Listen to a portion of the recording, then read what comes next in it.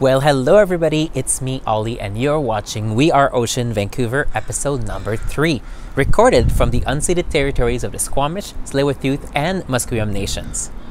Cis and I enjoyed looking at all of your wonderful ecosystems drawings so much on our app, We Are Ocean Vancouver, that we decided to talk a little more about ecosystems today. So how about we go put our boots on, our gloves on, and our winter coat because we have to climb up to the top of Mount Seymour to meet Cis. Hathsquile eich tanoyup, toitstanat quian quinshaman, and Cis quian sna. You can see I'm in this beautiful forest. It's winter. We also say tum-tum, and tum-tum is the snow. It is winter time. It could be the name to signify a winter village, or it could be a snowbird. So we use that word, we use that as our signifying element of winter things. So here we are in this forest, and it's a second growth forest. It's not an old growth forest. It's definitely no longer an ancient forest, but it is a forest with remnants that are left from an ancient forest, an old growth forest, and therefore there are parts of this forest that might signify that there are plants and elements that are left over from the Ice Age. And on the Pacific Northwest coast, the forest and the ocean are very connected. For example, today we see the snow, and we know that water is transformative, so it can change from what is visible as water to mist, to ice, and also to snow. And so what we're looking at today in this background and surrounding me is what I would call a bunch of baby trees. And the reason that they're babies is that they are not more than 200 years old, some of these trees. And we will be looking at parts of the forest that are left over from what was logged here 100 to 150 years ago, leaving this forest bare and vulnerable to the environment and to the different elements of the climate. But the really amazing thing is that with this forest being so resilient, it is growing back trees, and as I said, they're babies, and I will talk about what makes an older tree and what a baby tree is. So for example, if I can put my arms around a tree and my fingers touch, that tree will be about 150 years old or less. If my hands start to become more and more separated, we can tell that it's maybe a bit more than 150. If I put my arms around and I'm only in a quarter of the tree, that tree is more than likely 1,000 to 1,500 years old. Sadly, we're not going to find full living trees of that size, but we will find stumps that have still remained after 150 years. And that's the part where we start to learn, how does this forest grow back when so much has been taken from it? How does it remain resilient?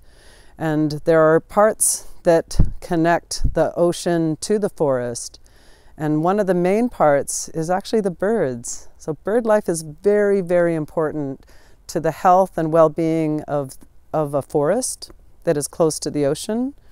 And by that, the very simple act of a bird picking up a shell from the ocean and bringing it and dropping it in the forest so it breaks on rocks or on hard logs, especially in the winter, that will crack open the shells, and then the bird can come down and eat what's left, and then they leave the shell. And those shells that start to, get trampled on, maybe by other animals or by people, start to grind into the earth, and what it does is it feeds nutrients to these beautiful trees. So in some of the thickest ancient forests on the Pacific Northwest coast, you will find, if you go down with tools like an auger is a tool that you kind of spin and it goes down into the earth, and when you pull out the core, you can see shells. So I've gotten to do that on some occasions with work I've done, and it's mind-blowing to see that.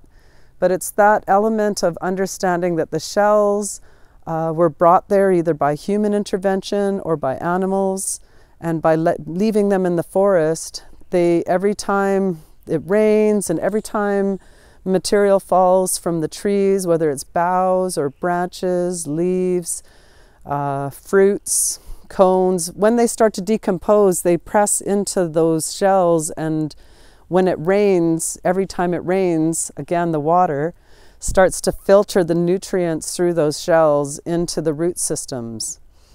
And so we're also going to be looking at parts of this forest that have mycelium.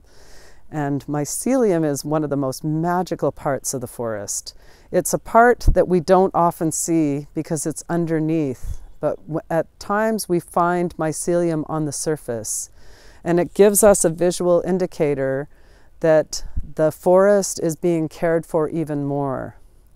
So, for example, I'll talk about how rocks are our ancestors, and they are like the oldest living beings on the earth. And then I'll talk about how the trees are the second oldest beings on the planet, and they're the grandmothers. And so the trees and other plants provide oxygen. And another part of the forest that is really incredible are, as I said, are the fungi. So lichens and mushrooms are all in that fungi group. And when they live under the surface around the root systems of trees, and the trees' roots get close to each other and even overlap, it's the mycelium that creates almost what we call and refer to as a Wi-Fi, an unseen network that connects the communication of one tree to another. And it's a very exciting part that, that more people are learning about now, is how mushrooms and fungi, lichens, all contribute to the communications. But even more importantly is that they create an air filter. So they're like the lungs of the forest. So everybody can take a big breath.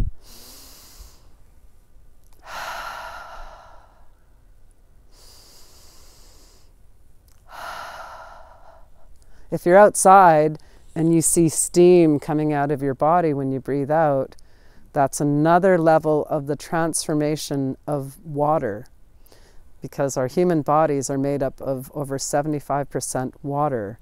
So when we breathe in and out, it can be steamy, and that is the moisture in our body coming out and also connecting with the environment around us. So I'm hoping that the next time that any of you are out in the forest, you can look for some clues that will help you make a connection. If you find a shell in the forest when you're walking, or if you find some fungi or lichens, these are elements that can teach you about how the forest communicates with one another and how moist air carries spores that travel. And they can travel as far down as to the ocean. They could travel on the river stream and go out to the ocean and be carried to other lands.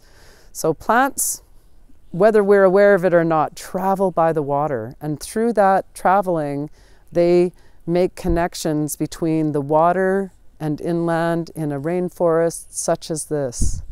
So shall we go looking for some cedar stumps and hopefully some mycelium? That would be absolutely amazing.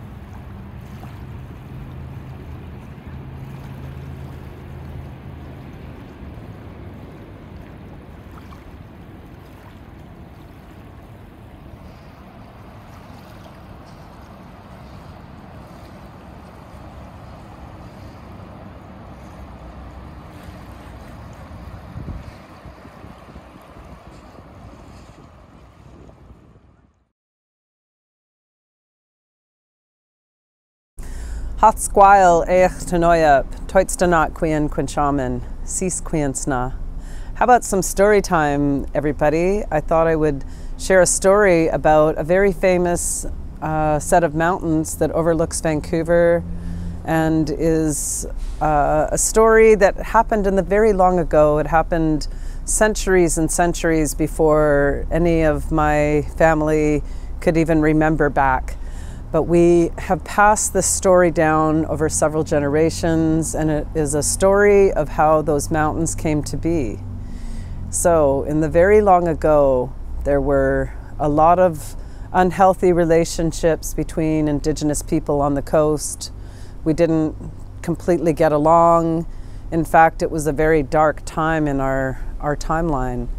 And at that time, there were wars that went on between nations, from nation to nation, all the way from Alaska down the coast. And the Coast Salish people of the many tribes, at least 54 nations that were living harmoniously for centuries. Prior to that, we had a lot of war going on with northern people like the Kwakwaka'wakw and the Hilchuk and the Niska'a and Tahltan, and it goes all the way up through the Haida people and onwards. So this story is about two young women who were sisters. They were twin sisters, and they were the daughters of the great chief of their nation. And this man that was the leader of this nation was not just a regular person. He had special powers, transformative powers, and we call the people, the beings that he comes from, the Chais. So the Chais were very transformative, and they could change themselves into humans, or they could change into different animals. They could also transform different beings, like a mouse could become a human, or a human could become a mouse, or a cedar tree, or a stone. So while the father would go off to travel in his great canoe with his two brothers and his sister, and they would travel around and change things on the landscape while also giving gifts to the people to survive better and to thrive. But for those of the people that didn't get along with each other or tried to create negativity between one another, and the Chais witnessed this, they would transform them often into stone. So while their father was off turning people and other creatures into stones and cedar trees and other things, the daughters were always in the village doing very important work. They were seen as the most highest level of matriarchs in their community, and not because they would be the equivalent of princesses, really, but not because of looking down on people. When we think in a modern day about monarchy, we think here are the royalty and here are the people. But in fact, in our long ago, our people saw eye to eye, but there were people that took care of others in a bigger way, and it was very humble work. So these two sisters that were twin sisters, they would do all the important work every day, gather berries, they would gather food, they would organize with the fishermen who were coming in to divide out the salmon. So every fire in their longhouse had a chance to eat well, and they would gather cedar bark and other materials for weaving. And everybody in the village that needed anything could ask these two young women. They were the daughters of their great chief, and they knew their work was to oversee everybody's safety and all their needs when their father was away.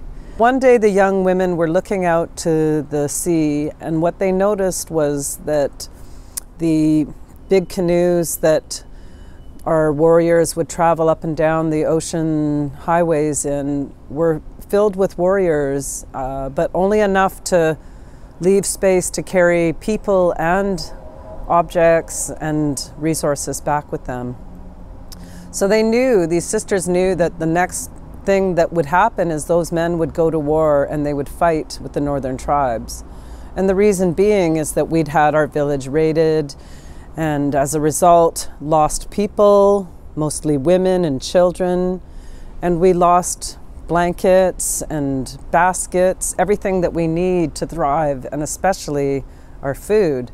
So these young women decided that they needed to talk to their father as soon as he returned from his journeys and his adventures.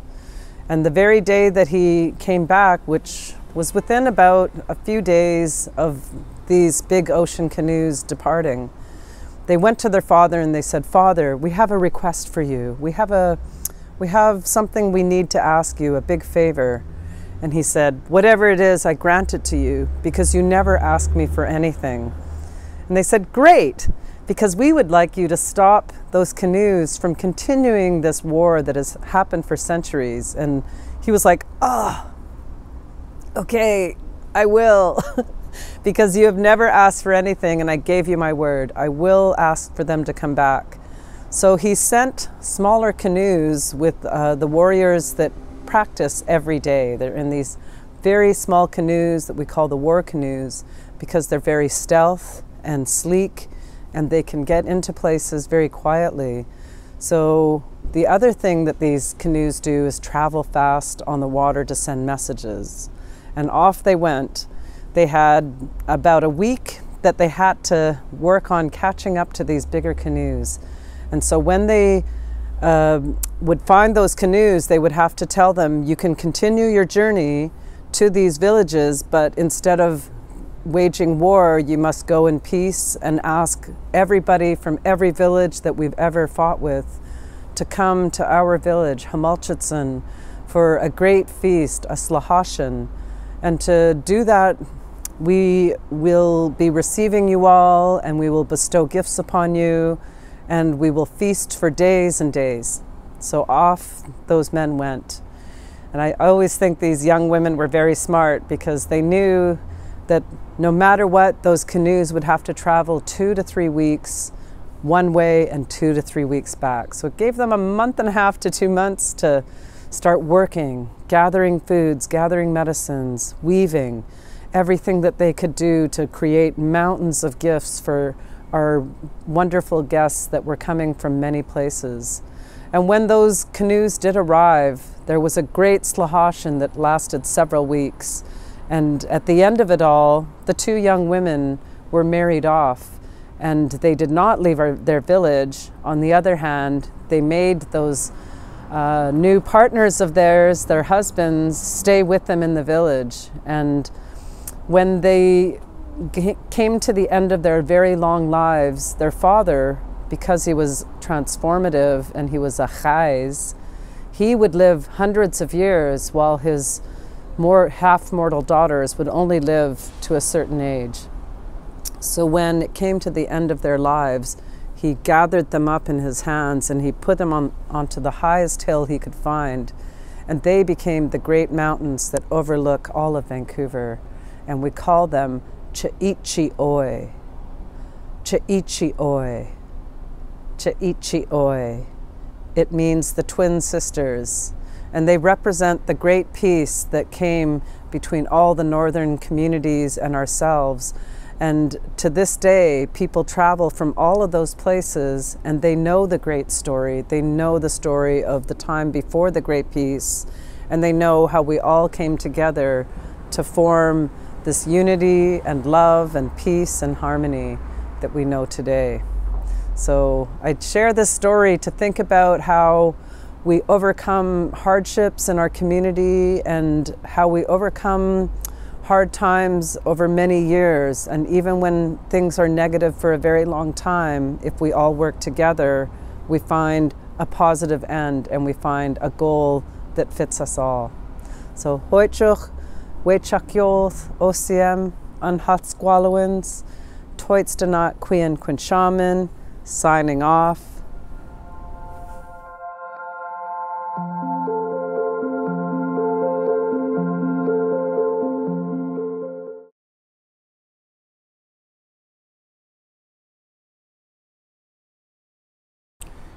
Have you ever seen salmon in the beautiful British Columbia rivers?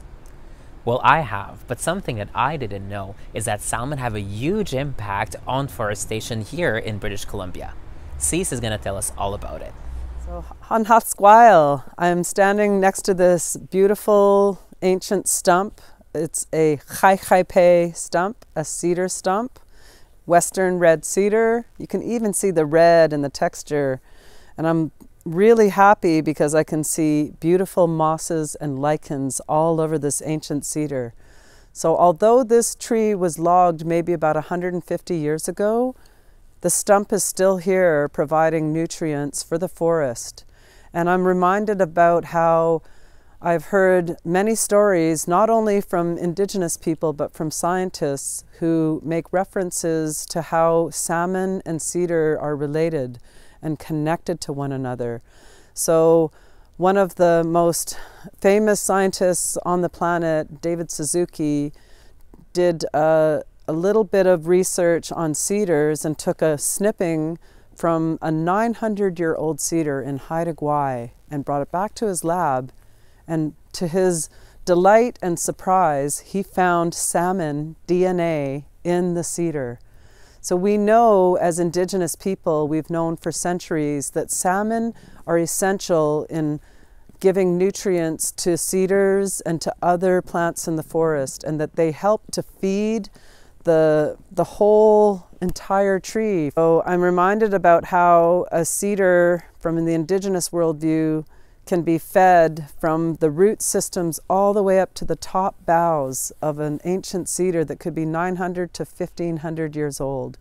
And to imagine that the simple act of an eagle or other bird flying around with a piece of salmon or a whole salmon in their talons and then dropping it on the ground near some cedar roots and eating and taking parts that it wants and leaving the bones and whatever flesh is left on it to rot into the soil and to feed the nutrients of the soil that then go into the whole tree and they feed it.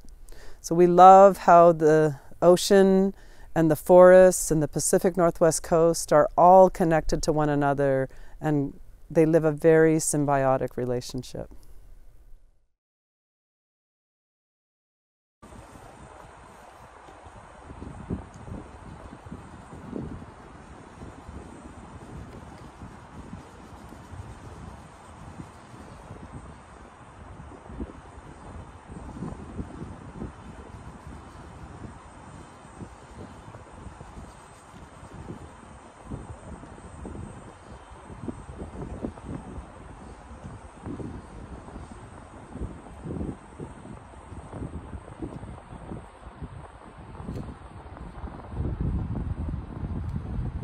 As you can see, losing salmon is an example of the awful effects of global warming here in British Columbia.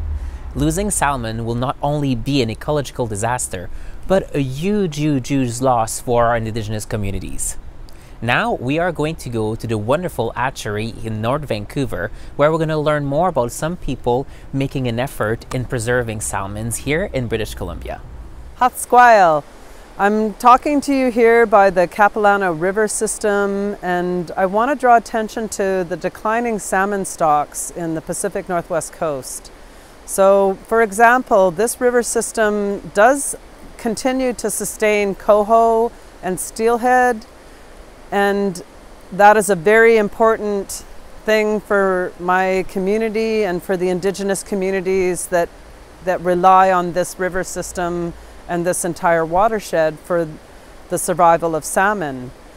And about 15 years ago, in 2005, there was a serious accident just south of Whistler, BC, at the Chiakamis River. And in that river, we lost 500,000 sockeye salmon fry in a matter of moments when a train derailed and poured chemical toxins into the river. So for the last 15 years, my community has not been able to access our own supply of sockeye salmon. And we still have to work on remediating that river system and the forest surrounding it. So when we look at a place like the Capilano River system, which is in a very urban environment, and the tributaries feed off into different directions along the hillsides of North and West Vancouver. And some of those streams continue to have salmon, which is a really great thing, but they're fighting environmental issues, urban pollution, whether it's from the air, from the different, I don't know, the businesses, people having pools that might run off into the stream. There are several dangers at the edge of every water system in this entire district here. So on this river system, there is a fish hatchery, and the fish hatchery helps to support as naturally as possible the survival of the sockeye, or not of the sockeye, I'm going to start that over again. So we're in the Capilano River system near the Capilano hatchery, the fish hatchery, and in this fish hatchery, the coho and steelhead are supported through fish ladders all along the river and inside the facility. And this is a way that is supporting the salmon to stay alive and to thrive in an urban environment. And that is a positive thing, although it's not as natural as it could be. So we, as Indigenous people, we're very concerned that we're coming close to the end of what is the most incredibly important keystone species of our food that we harvest. Even after thousands of years, the things that we've lost in the last 100 years or so, we are still able to catch salmon, we are still able to pick wild berries, but our salmon stocks are declining. So we need to look at proactive ways of protecting the salmon and protecting the forests that support the habitats that keep these bodies of water healthy, including keeping silt out of the riverbeds and other pollutants that basically drown or choke off the life forms such as salmon. And I think in this forest here, we're looking at several species of birds, of anything from moles and shrews through wildcats like cougars and lynx, bears, deer. So even in an urban forest, we have to look at these factors that this environment is at risk. Now, what are the things that we can do to prevent further damage in the environment?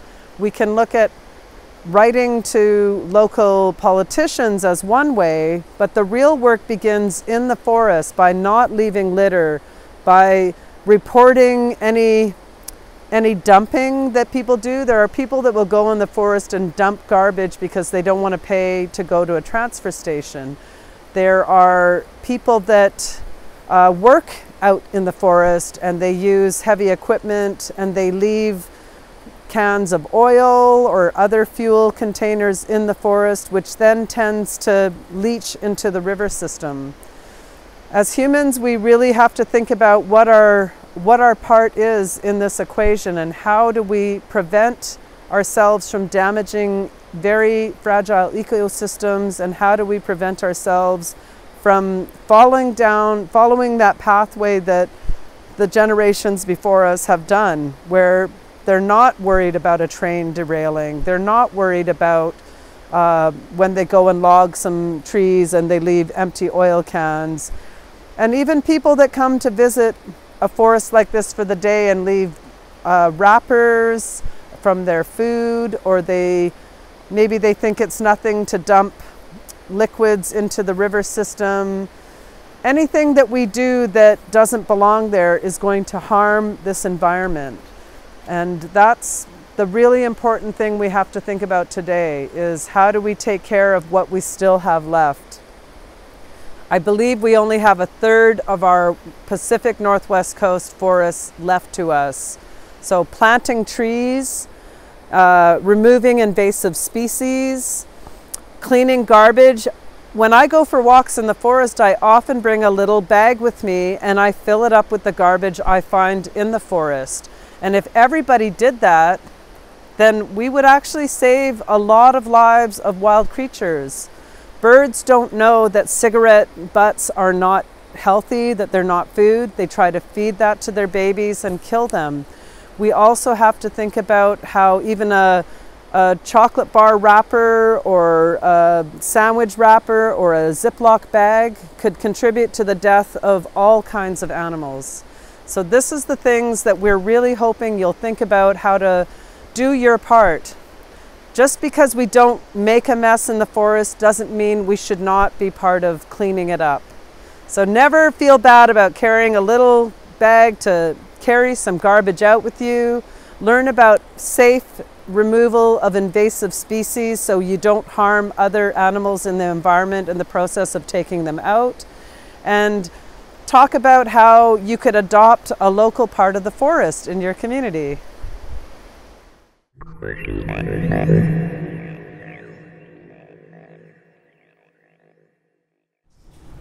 Well, that was it, everybody, for We Are Ocean Vancouver episode 3. But hold on, that's not totally it, because now it's your time to work and to create some amazing content for our app, We Are Ocean Vancouver. This time, what you're going to do is create a prototype for a robot. But not any robot. A robot that can explore the ocean, climb up amazing cedar trees here in our beautiful forests, or actually dig into the soil and discover some ecosystems. But your robot has to bring us data on how we can fight climate change here in our local indigenous communities. So Cis and I cannot wait to see what you're going to come up with, and make sure that you share your creation with all of the participants of We Are Ocean Vancouver on our app. Until then, we'll see you soon.